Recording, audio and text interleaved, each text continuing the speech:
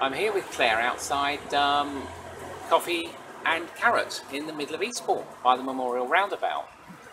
And I was just remembering when it was we first met, which was May 2011 at the old Transvisions, which sadly ended about, I think, September 2012 that went.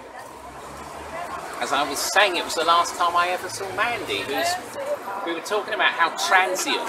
Someone wrote the other day that trans scene really means transient scene because people disappear from it so fast. And Mandy, no one's seen since that first transvision. And she's been described to me somewhat sadly as missing, presumed dead.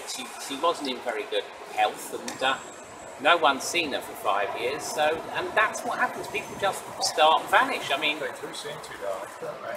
Transvisions has itself disappeared because Susie, who ran it, moved away or something, and that was the end of the event. And these things are very fleeting.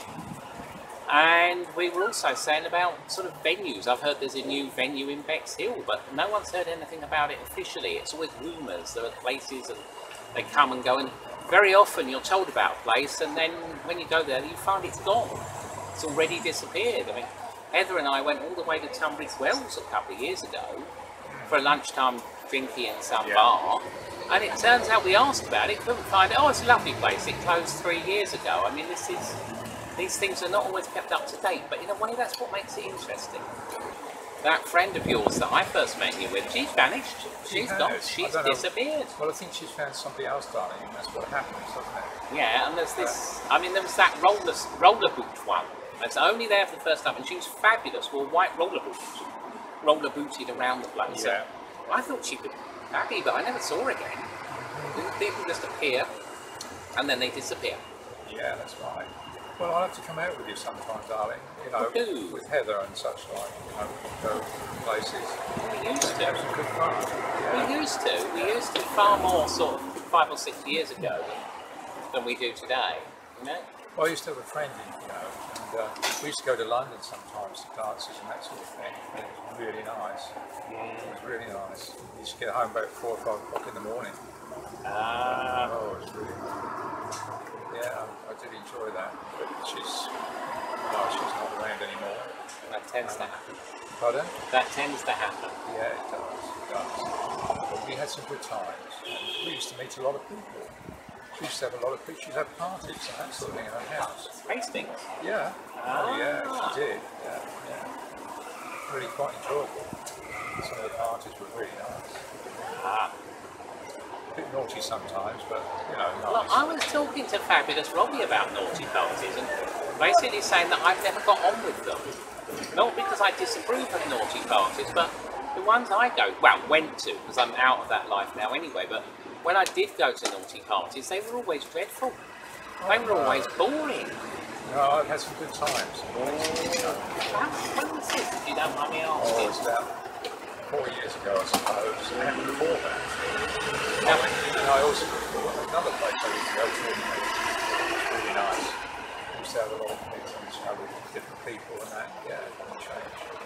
Yeah, it's really lovely. No, naughty parties never liked me. I think I stay at home and watch films now. Do you? Yeah, I'd much rather watch a Shaw Brothers Kung Fu movie. Oh yeah. Which Heather introduced me to than go to naughty parties, because nothing naughty ever happens at them. You know, which is at least nothing really bad ever happens. Hopefully, but it's just I've rather abandoned the naughty party thing. I got you.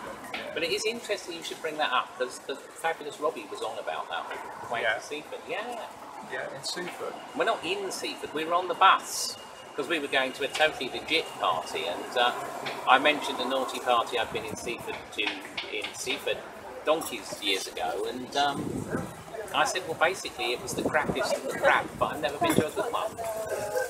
You've never been to a good one? Never. I've never been to a good naughty party, and quite frankly, I'm not bothered if I do now. I'm much more into other things. I've moved on. Good. Right. Well, it's very enjoyable to sit out here in the sun, darling, isn't it? Although we're in the shade, the sun's out Well, there. it is, because we've had what I would consider to be just about the longest winter we've ever faced. It's been awful. Yeah. When it's June now and I'm still wearing a coat half the time. Well, there you go. I mean, I understand it's going to be hot later on, but we shall see. We have had a hot period. Yeah. See, people abroad will wonder about why people in this country talk about the weather all the time. It's a polite, but it's not. It's because it's kind of extreme. We have a marine climate, and it's like being at sea. It's like being on a ship, especially here, right on the coast. And it can be weird and unpredictable. And you know, it's like Monday it's boiling, and the next it's freezing, and you can't always tell. And people who live in sort of more stable parts of the world, like the American Midwest, probably don't understand why weather is such an issue in Britain. But it Well, always it's so is. varied here, isn't it? It Some is. places, I mean, I've got to say that it can be boring if it's the same all the time. But we do get a variation. That's what we talk about, really. Yeah, it is. It's why it's a British thing. It's not a politeness thing. It's just how the country is. That's often a misconception.